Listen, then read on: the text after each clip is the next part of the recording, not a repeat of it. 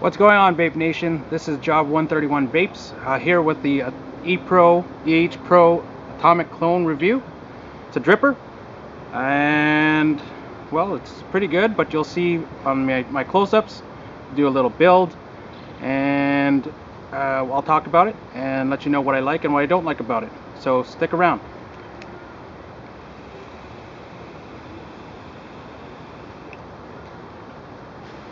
Hello folks, so we're in our zoom view of the Ehpro e-cig atomizer. It's the Atomic clone. Enjoy your vapor life. Is it Ehpro? Is it Ehpro? Who knows. Alright, so this is the box. Comes in, and we open it up. Here's the Atomic.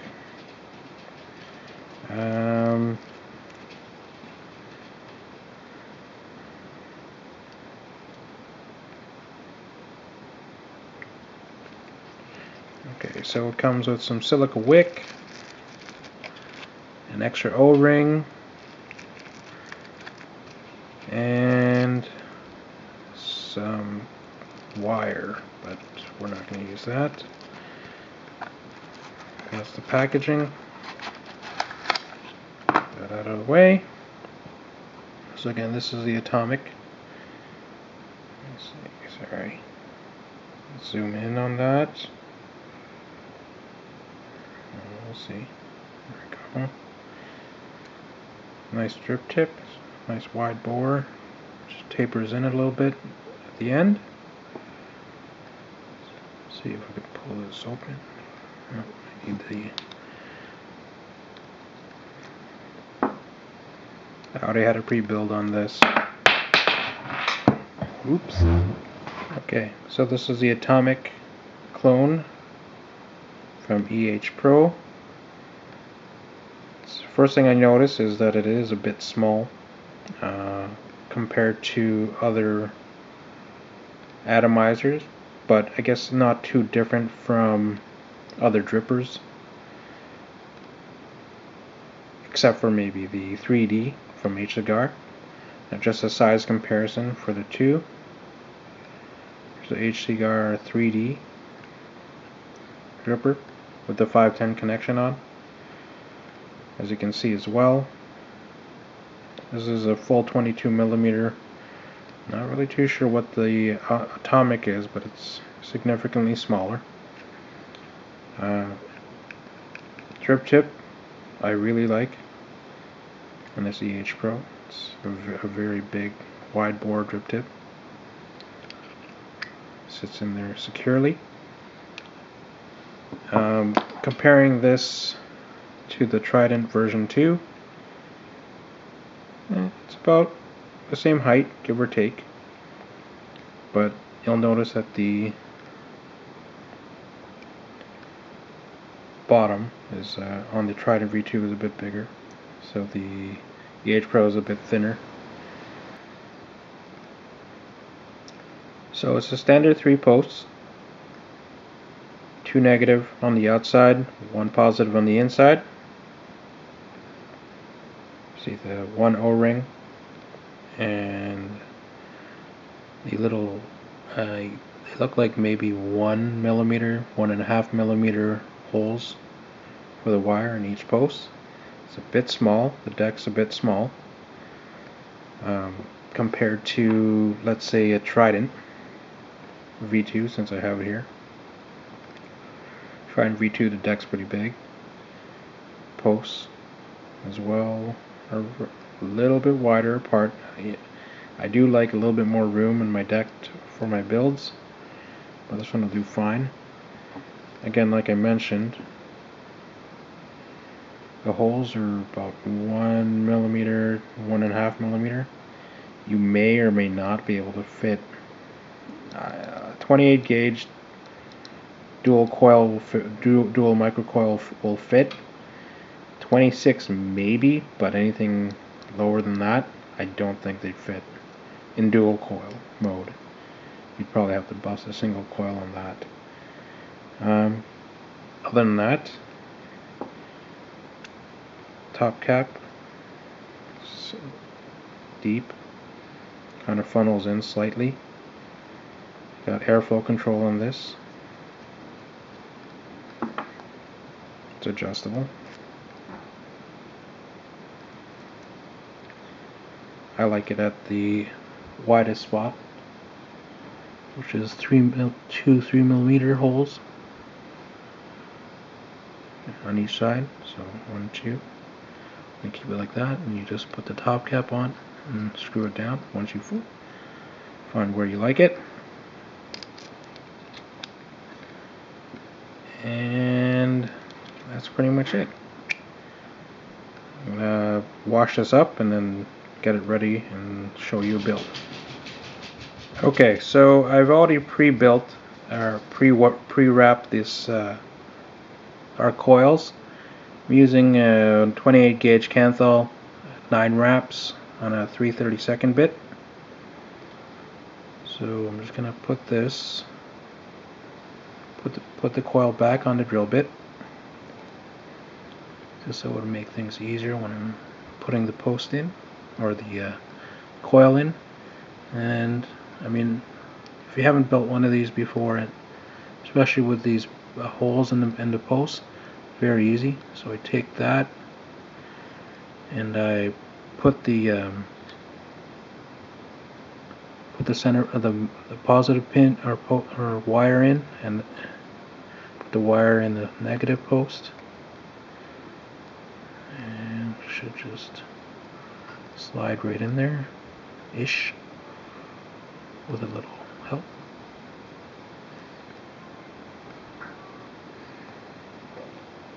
Okay, and then I'll tighten the negative post first.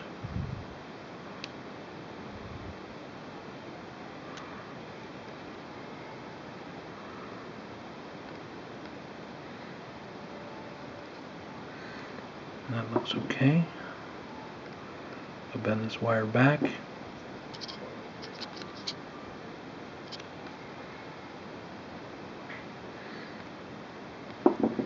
Bend this wire back with a positive. Take this drill bit out. Oops. Grab the other coil.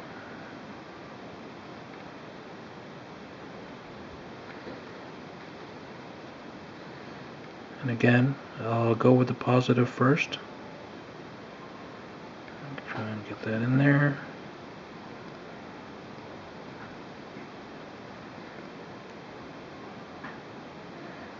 Like I said, there's not too much room to move. I don't even think you could get a 26 gauge in there. Just give me a second.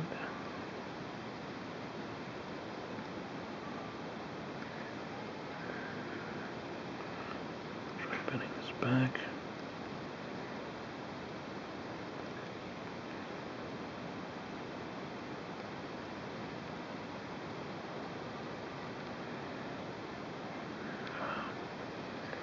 Really? Come on.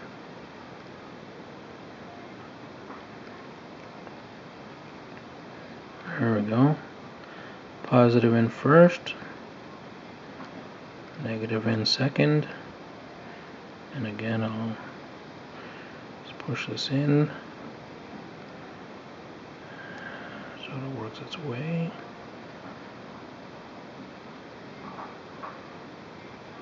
That looks good, I think. So what I'm going to do again is tighten the negative post.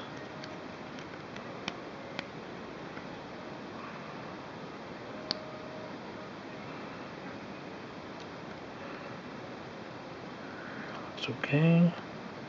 Get that one out of the way. And then just be able to tighten. If I'm happy with the position of the coils, then I'll tighten the positive post. I think that looks good.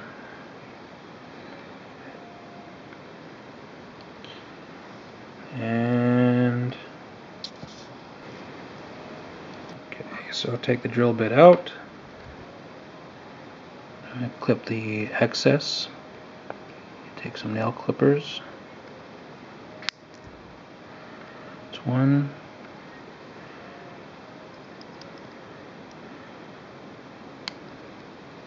That's two.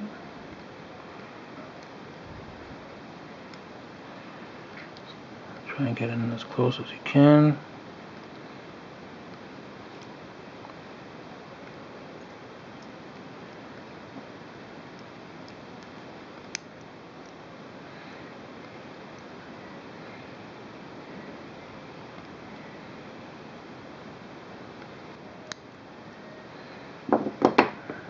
That looks okay, I think. Just in case. Bend any excess. Just gonna put the wire back, or the drill bit back in, to do some positioning.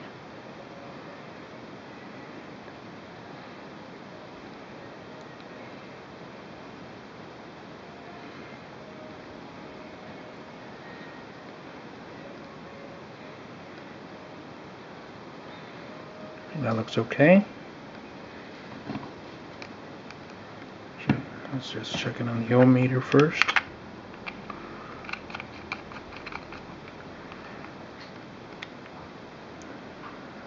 And wow, perfect 1 ohm. There you go. Alright. Put this aside for now. Put it on the mech so I can heat up some coils. And do some final adjustments, see how they glow.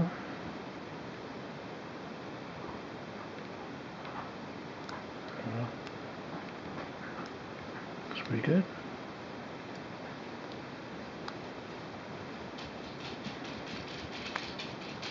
Don't mind my dog, gotta cut her nails.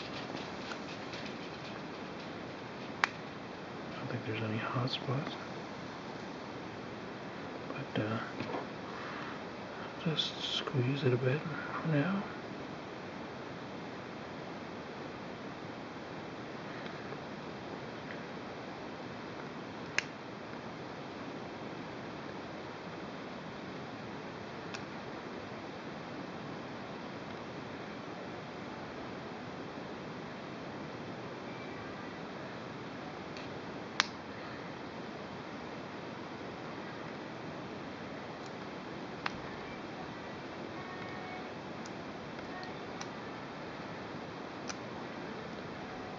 So just pulse it while you're getting this set. And I think they look pretty good, glowing from the inside out. And I think that looks pretty good. Alright. So just in case, I like to check it again on the ohm meter. So again, it's perfect 1.0 ohms. Not bad, not bad. Might as well leave it in there. I'm going to take some cotton. I like cotton wicks. I like it better than using silica or echo wool, but it is a preference thing. So I'm going to take some cotton. Now I wasn't able to find any organic cotton balls anywhere, so I just went to a local drugstore, got 100% pure cotton, and I double boiled these, and that seems to be, or it seems to me, tastes alright. I just actually boiled a whole bunch of them, and I just stuck them into a old medicine bottle that I sterilized. And it seems to be working out. I mean, look at that, that's packed full of cotton. I won't need it for anything for a while. So, again, for me, that looks pretty good. I'll trim that down. Get another piece for the other coil.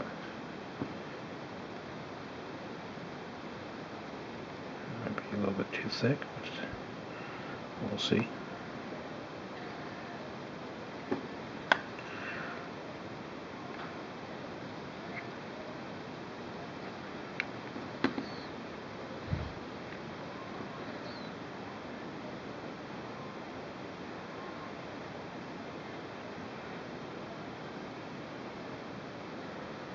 I think that looks okay. So I'm just going to get some scissors and trim the excess. Okay, so got the scissors. Just going to trim the excess cotton off.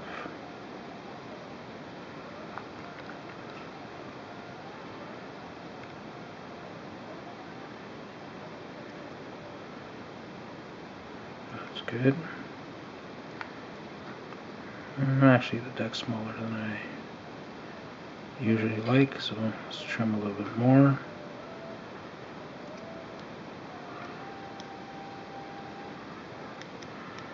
I think that's pretty good.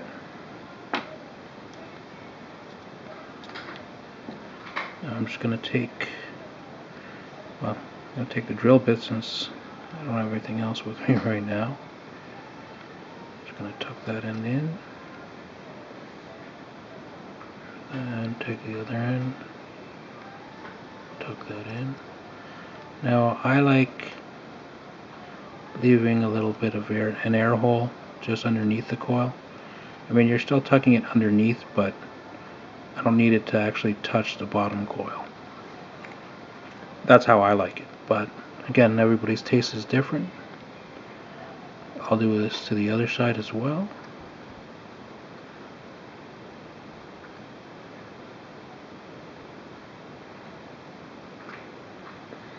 That looks pretty good.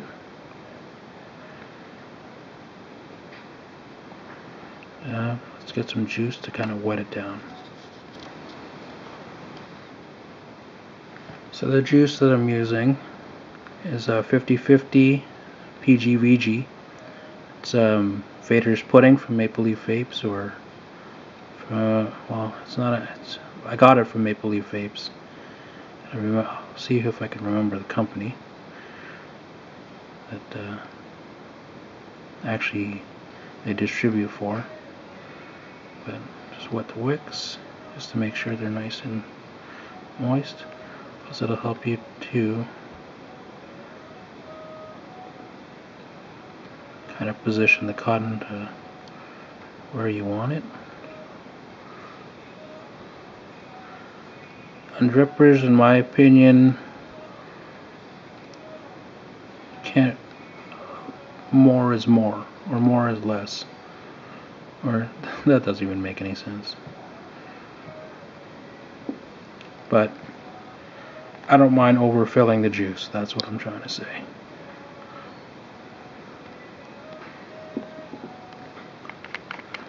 That looks nice.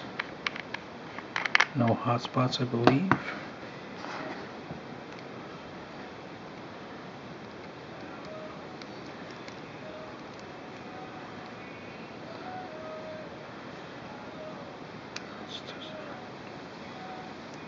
Looks pretty good. That's really good, actually. Alright, so we'll go to our other view and see how she vapes. And we're back. So, I'll tell you what I like about the Atomic Clone, our Ehpro Atomic Clone. First thing, I like the build quality. Stainless steel, everything's pretty solid. I mean, everything fits together the way it should. Screws are okay. I love the dual air tip, dual air hole, especially in the 3mm option. It gives you lots of airflow because that's what I like. I also really like the drip tip because it's wide bore. I don't know if you can see that from there, but showed an up and close view. Also, I like the way that this heats up the vapor, as well as how thick the vapor I can get with this RDA. I mean, I'll just give you a quick look. This is a 1.0 ohm build, 50/50 dual coil, 50/50 Ejuice.